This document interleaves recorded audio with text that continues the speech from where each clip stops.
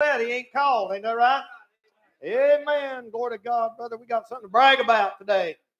This man, he's the man right there. That's the man, Christ Jesus, the Bible says. The man, Christ Jesus. He's a man. That's right. Male. Every bit of it. Amen. All right.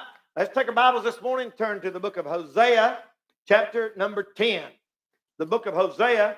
It's near the end of the Old Testament. You that don't read the Bible, near Hosea, chapter number 10. I want to look at a verse of scripture here this morning, about 2 or 3 verses, and bring you the message that I felt like the Lord put on my heart for today. If you're visiting with us again today, we want to make you very, very welcome. Make yourself at home. Try to get help from the Lord. Don't listen to me. Listen for the voice of the Lord as He speaks to us through His Word. Hosea chapter number 10 and verse number 1. Israel is an empty vine. He bringeth forth fruit unto himself. According to the multitude of his fruit, he hath increased the altars. According to the goodness of his land, they have made goodly images. Their heart is divided. Now shall they be found faulty. He shall break down their altars. He shall spoil their images. Now I want you to look there at the beginning of verse 2, where it said they have made images. The people of God made images and they're worshiping them. And he said in verse 2, their heart is divided. Their heart is divided. What he meant was, you know me, I'm the real, true, living God. And then you're over here serving these idols too. Your heart is divided. I want to preach this morning on the subject, the tragedy of a divided heart. The tragedy of a divided heart. I'm going to show you a little thing here to keep this in your mind while I'm talking to you. And I want you to look at this little thing here. This little paper is a heart. And this is Sweetheart Week, in which we all, think about Sweetheart. We had Sweetheart Banquet last night. Coming up this week, there's a long story of history of St. Valentine and all that stuff. Not all that's Christian, but there sure ain't nothing wrong with us being nice to each other and being good to our mate. And so that little heart symbol there has become a sweetheart. Then you'll see I've got it divided. It's divided. So it's not complete, full, half one way and half the other way. And that's what I'm preaching about this morning. The tragedy of a divided heart. Now I want you to think about this morning. Israel was God's chosen people, earthly chosen people. And He brought them out of Egypt's bondage and gave them the 10 Commandments there in Exodus 20. If you've been reading your Bible, they come out in Exodus 20. And He said, thou shalt have no other gods before me. And He, not only that, He said, not before me, but beside me. You'll love no other. Have no other God. I'll try to get this on here. I don't know if I can get that to stay on there or not. Fat boy here break that table in. Ain't careful. But, man, hope that stays. Right there. Half that heart's one way, half of it's the other way. And that's what I want to talk about this morning. I tell you, the curse of American Christianity is that we have a generation of Christians in America whose part serves the Lord and believes in Him and loves Him, and part lives just as happy with his enemies. That's right. He said, how could you do this? He said, how could you let me bring you out of Egypt, deliver you out of bondage, and then go right down there and worship them false gods that I already delivered you from? Why would you do that? And He said their heart is divided. Now, Hosea, to give you a little introduction, was one of the Old Testament prophets, obviously, 689 to 611 BC, before Jesus came, first time. Nearly 70 years was his ministry. This was in the days, when you read those kings, Uzziah, Ahab, Hezekiah.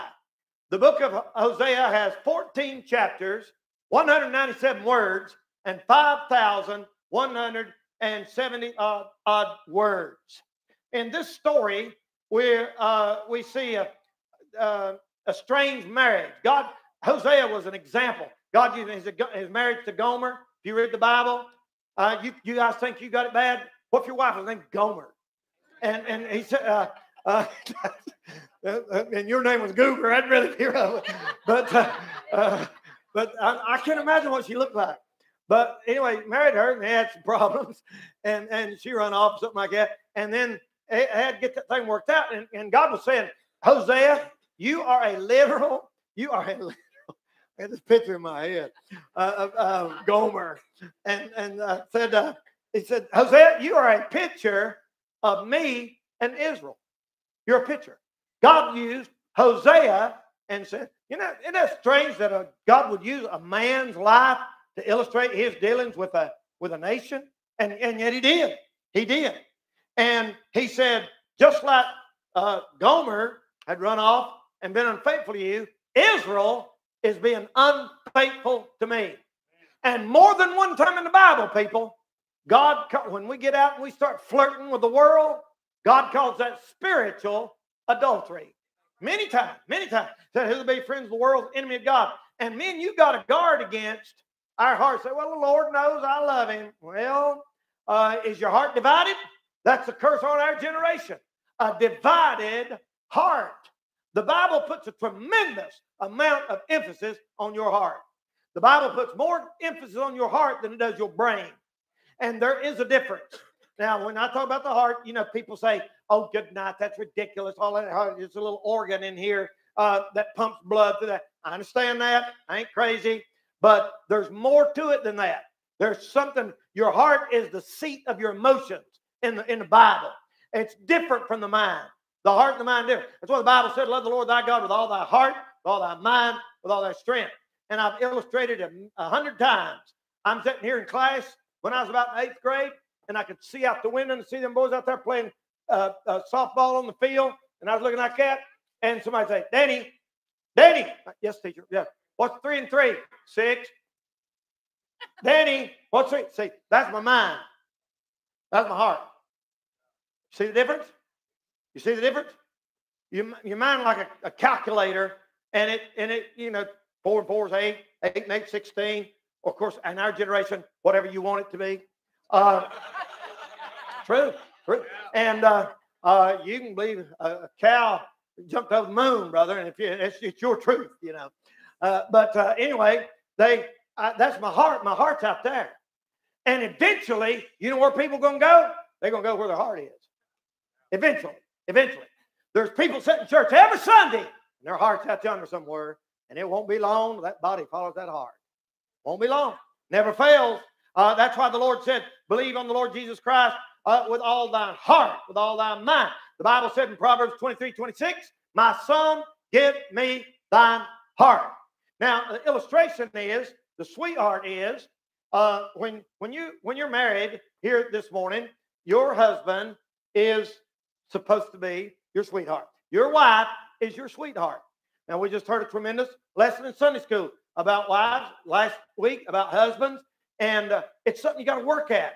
This husband and wife business is something you have to work at. You don't just naturally stay madly in love forever. Yeah, that's TV. That's not real. Them people don't. But you have to work at it. You have to work at being a good wife. You have to work at being a good husband. You have to work. And when your heart is divided, you got problems. We all get like that once in a while. Let me talk about divided loyalty. Loyalty. Every man wants his wife's loyalty. Every woman wants her husband's loyalty. What if you were sitting in the house one day and you had a girlfriend or a fiance and you said, honey, do I have your heart? Well, sure you do. And what's next? Does your heart belong to me? Absolutely, yes. All the time. And she says, well, Sunday through Friday. And you said, what does that mean? Say, well, it's yours on Sunday through Friday, but on Saturday, I like to go out with my friends and we do some other stuff. And, well, what about me? Well, this is my time. And we do some things that you might not, and there ain't a man in here.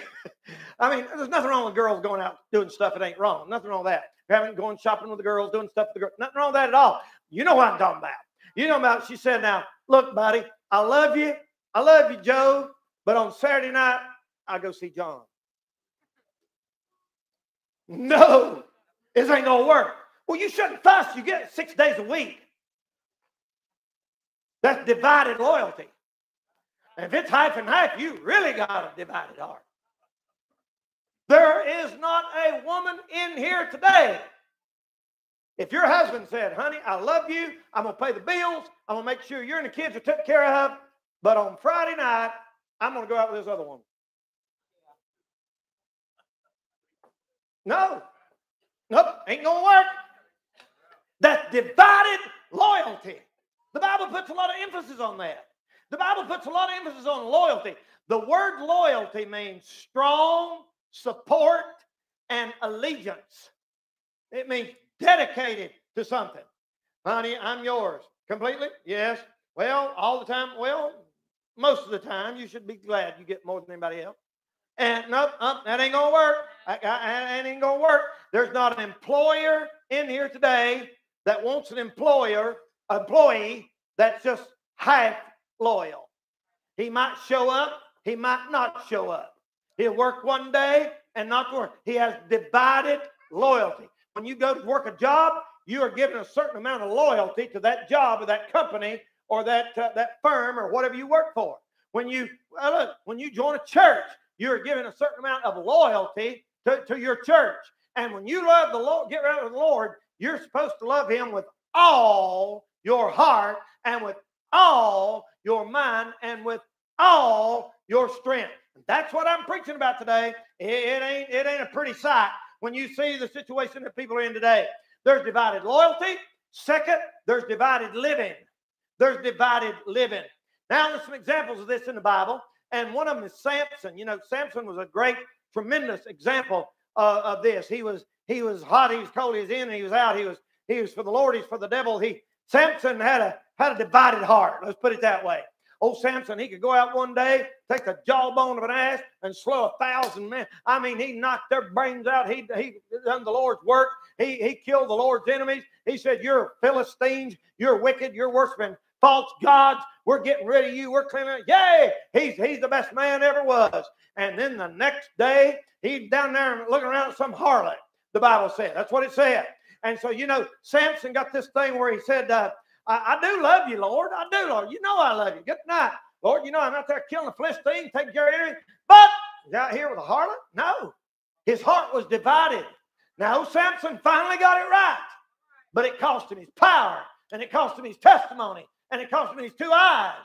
And he paid a real price. Boy, if Samson had stayed right with God, woo, can you imagine? They tried to hem him up one time and locked him in the gate. He picked up the gate 10 times bigger than this pulpit just to show them, and picked him up and carried him a mile or 2 outside town and dropped it down. But he had a divided heart. Peter in the Bible is another picture of that. You know, Peter, buddy, he was the only disciple that walked on water. The only one. People criticize him. Yeah, he walked up there 2 or 3 steps and fell. He took more than anybody else. He had more faith than anybody else. He took a step out there like this, and he went, boom, and the water held him up. And he started walking up pretty good. He done better than anybody else. He sunk after a few steps, but he had a lot of faith. He was on the Lord's side. He took that sword and whacked that guy's ear off. Whack is a Greek word you uneducated people don't know. That means he severed his ear of his head. And he said he took that ear off, bam, like that right there. Nobody else did that. I'm telling you something. He wasn't aiming for his ear neither. He's trying to split that guy wide open. And Peter loved the Lord. He'd stand up for him in a heartbeat. And yet he got out there and his heart got divided and he cursed and denied the Lord and said he didn't even know who he was. You see that? That's a tragedy of a divided heart. I see it all the time. We see it and hear it all the time. You're like a man who is married and loves his wife and goes out with the boys to a bar and takes his wedding band off and goes in there and just so that it's a message to all the other girls. I'm available. I'm open. He said, well, I'm going back home. My wife, she knows I love her. That ain't going to work. You say, well, I wouldn't care if my husband. There's something wrong with you. Something wrong with you? I hope that's not that bad, surely. And you might feel that way sometime, but you don't really, not really. Really, if somebody sent you a picture on your phone of your husband at work, and he had his arm around the pretty little secretary, and it's all something like this, everything. I mean, if you love your husband, that's going to bother you. And when you come to him and say, okay, what's that? Oh, it's nothing. Nothing didn't happen. Well, something happened. You sitting mighty close there. Well, that's ridiculous. You're old-fashioned. That's ridiculous. We're just friends. There ain't none of you women put up with that. None of you. I don't care. I'm not accusing you of adultery, but you ain't gonna be chumming up, setting your arm around some girl at work. And you got a picture on your phone. There's not a man in here today that if somebody all of a sudden you got something on your phone and it's your wife at work, and she was like this with a guy. If you love her, that's going to bother you. We have jealousy inside of us. You say, tell you one thing, I'd go down that boy. I'd take care of that fella, and you should feel like that, really. But listen, people, this don't happen. But this is what I thought about last night when I was praying. Wonder how many pictures the devil sends God. Look at here. You see him? You don't think that hurts him? You don't think it hurts the Lord when we're friends with his enemies? We dance to the devil's music. When we enjoy the devil's movies. Y'all. That's a divided heart. When you get saved, you say, Lord, I love you with all my heart. And that's easier said than done. I've been saved since I was 18 years old. And my heart gets pulled this way and pulled that way. And the world pulls you and pulls on you and pulls on you. But there's got to come to that point when you say, Lord, I'm loving you with all my heart. I don't want to do anything that you wouldn't be approved of. I don't want the devil. It don't happen. I'm making an illustration.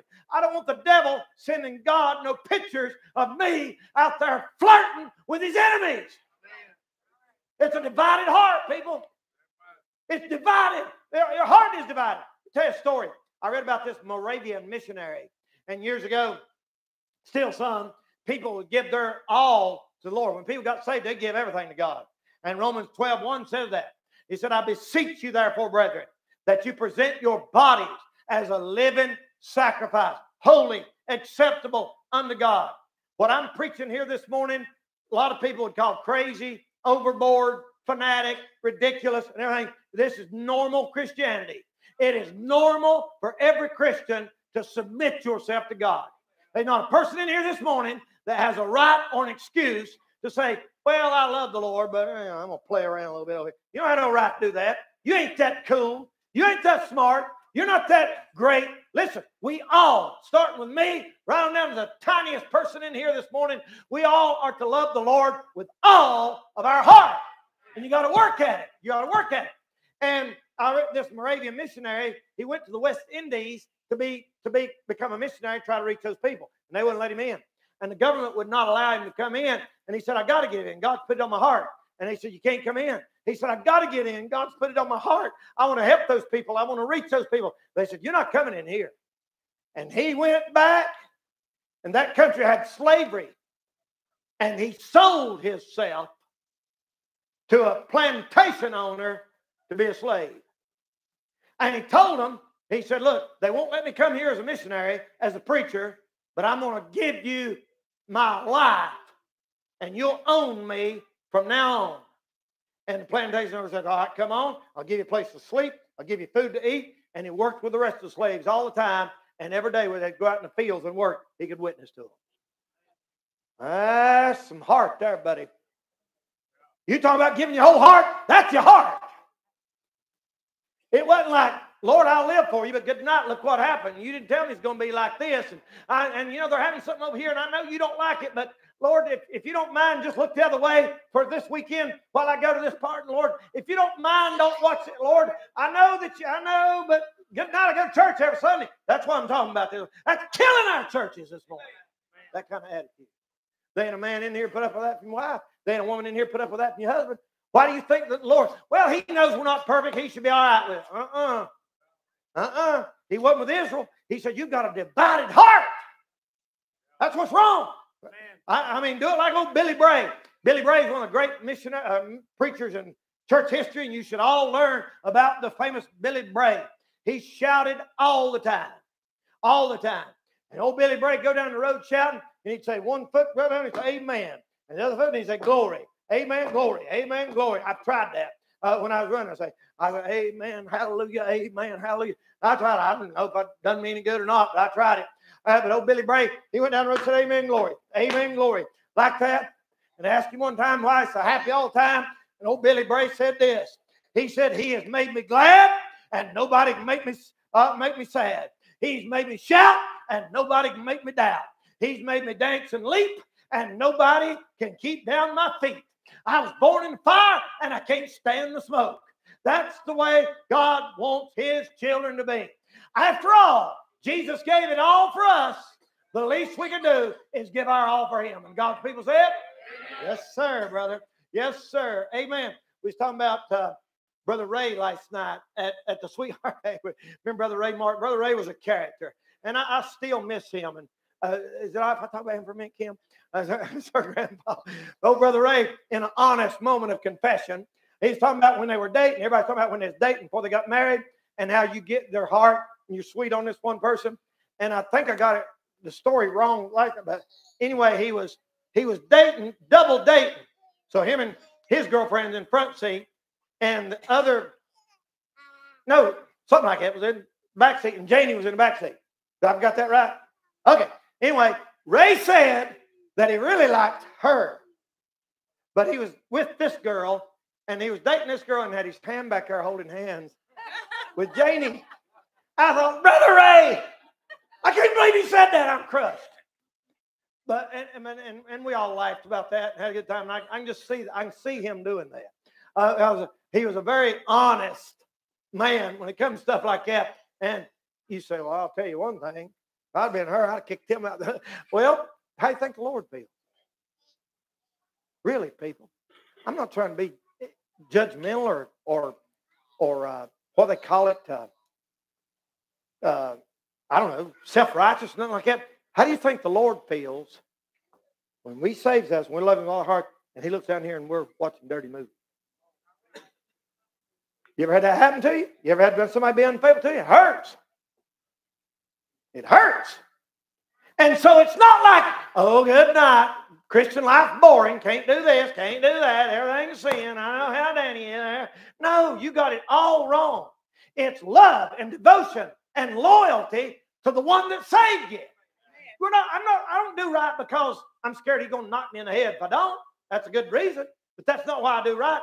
I loved him because he first loved me. Amen? It's divided living.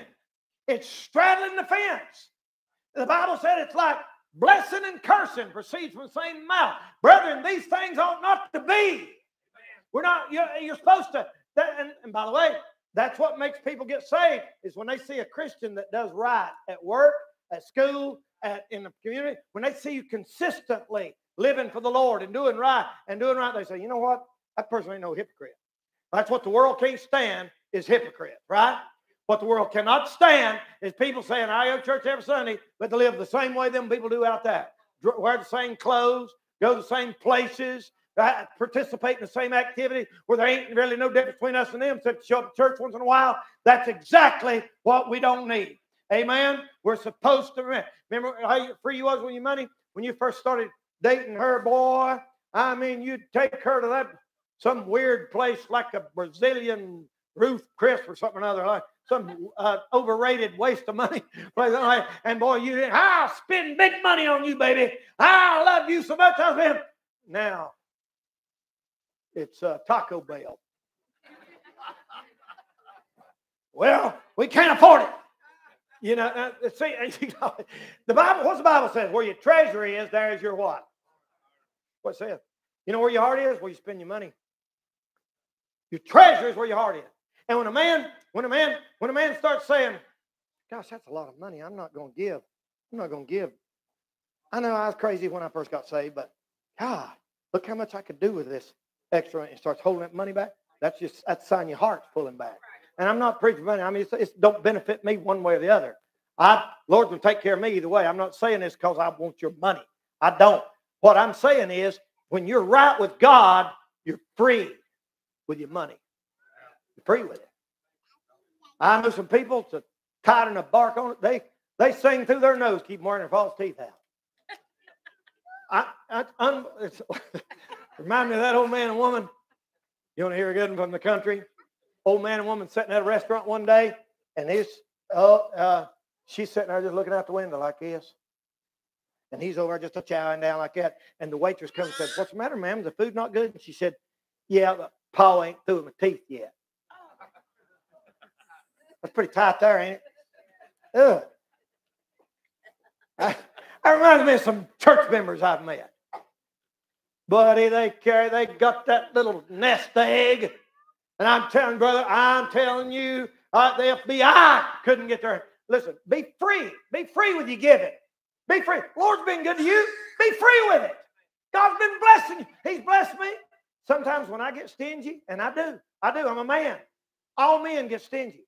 That's a trait of men. Not saying women don't, but men are worse. How's that for sexist? Men are naturally stingy. That's why the Bible said, husbands, love your wives.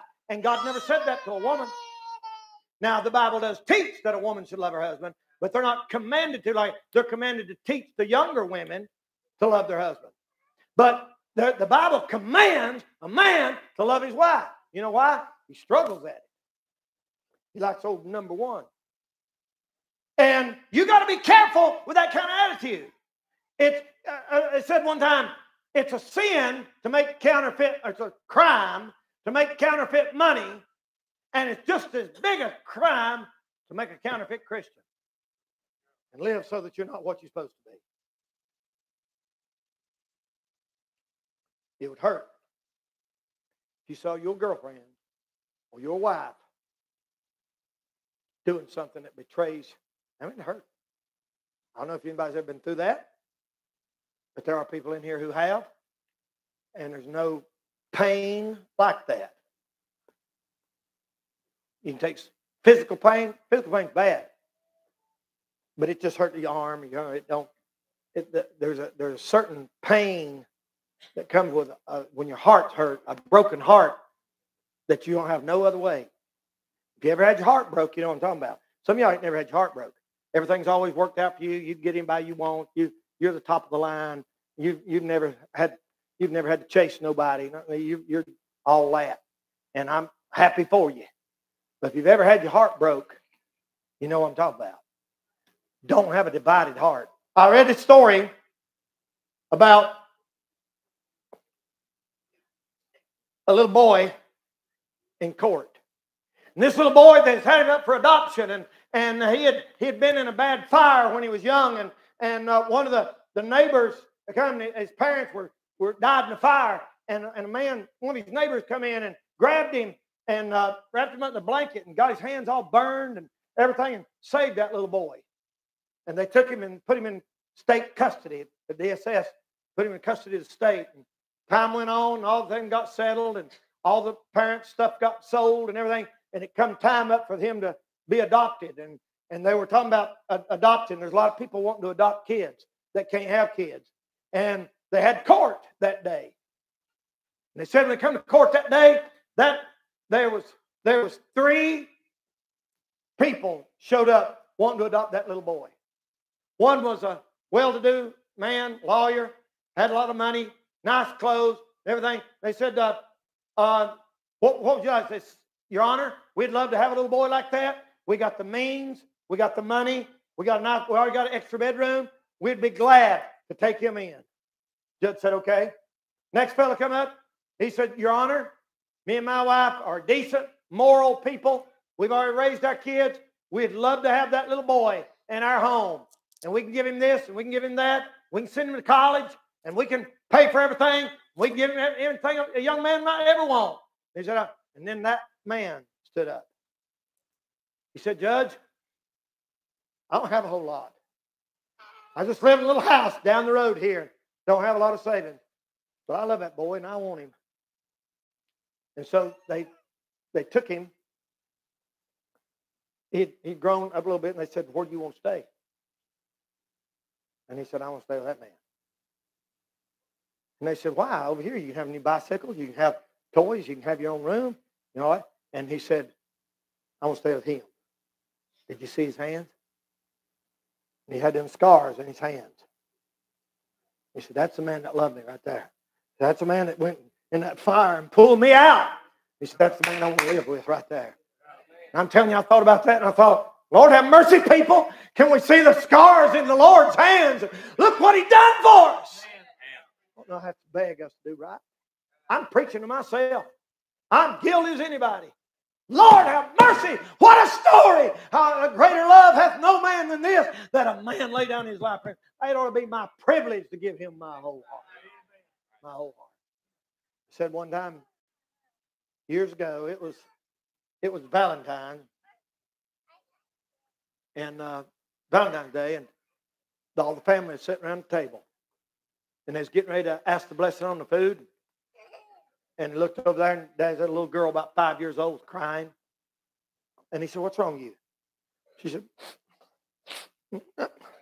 nothing. He said, what's wrong with you? And she said, nothing. He said, honey, what's bothering you? She said, well, Daddy, I made you a Valentine. And she said, I tried to get it right, and I messed it all up.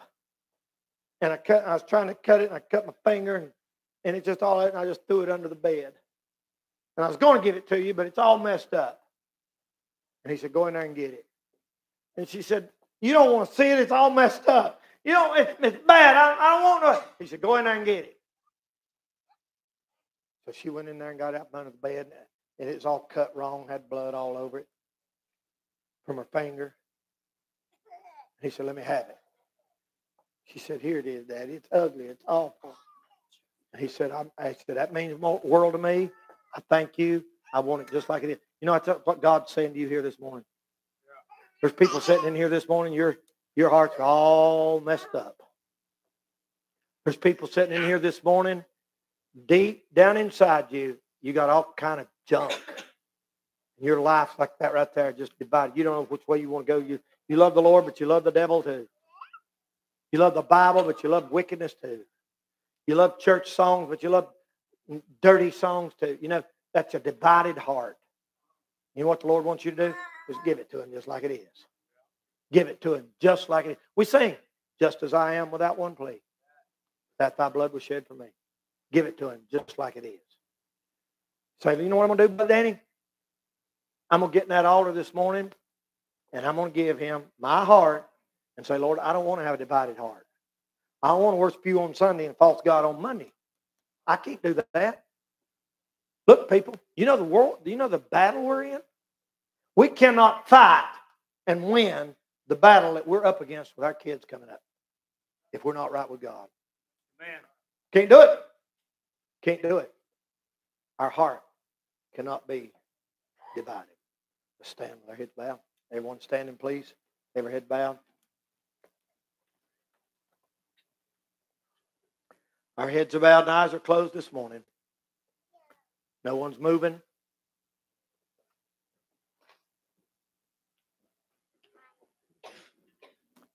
Nobody's moving. Nobody's talking. They're going to play that little song and sing it. Lord, here's my hands. Here's my feet. And this song starts out by saying, I wish that I could go turn the curtain back and redo some things. Now, listen, buddy. Lord, have mercy. Do I wish that? I'd give anything in this world if I could go back and change some things, but I can't. I can't. I'm not going to sit around and waller in it the rest of my life. I want to make the best out of it from here on. Listen, there's probably 100 people in here this morning. You need to give the Lord your heart. You know what He wants? Your heart. If you got your heart, He'll get your money. If He's got your heart, He'll get your time. He'll get your attention. Give Him your heart. Come on. Come on. Come on. Father, I pray right now in Jesus' name, Holy Spirit of God, that You would take every single person in here this morning and work on our heart, Lord. Work on our heart. Lord, I want to give You my heart again, anew and afresh this morning. Help us, oh God, we pray. We love You. God, do a miracle right here this morning. Save that one which needs to be saved. Touch that one that needs to be touched. In Jesus' name we pray, and for His sake. Amen. If you're singing, you come right now. Come on. Amen. Come on. Come on. Come on, young man. Come on. That's right. Amen. Amen. Amen. Glory to God. Hallelujah. Yeah, come on. Come on. Amen. Get your heart. The Lord said, love You with all your heart, with all your heart, with all your heart. That's what the Bible says. You give Him your heart, everything else will be all right. Amen. How about a teenager? Young man, young lady? Amen. Amen. Give Him your hand. Amen. Here I am, Lord. Use me, Lord. Amen. Give it to us. Come on. Come on. Come on, young man. Come on. Let me live.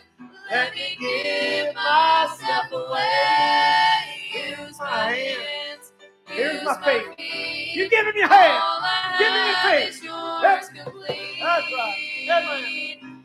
Let my life be a reflection of Your grace. I can't go back. I can't go back. But I can live for Him today. I can live for You. Amen. Today. Amen. Amen. Listen to these words now. Give Him your hand. There are so many things. Oh God. Oh God. Oh God. Give Him your hand. Lord, amen. Amen. That's right. If life was just a show, amen. That's right. But You can't refill the hourglass. That's right. Amen. Here I am. Here I am. Use me, Lord. Amen. Give me words to sing and say. Let me love. Let me live. Woo! Let me give myself away. Here's my hands. Here's my feet. Amen. All I have is Yours complete. Amen. Let my life be a reflection of Your grace. I can't go back. Oh God. I can't go back. But I can live for Him today, brother. Amen. We can't go back and change it. You can start all over.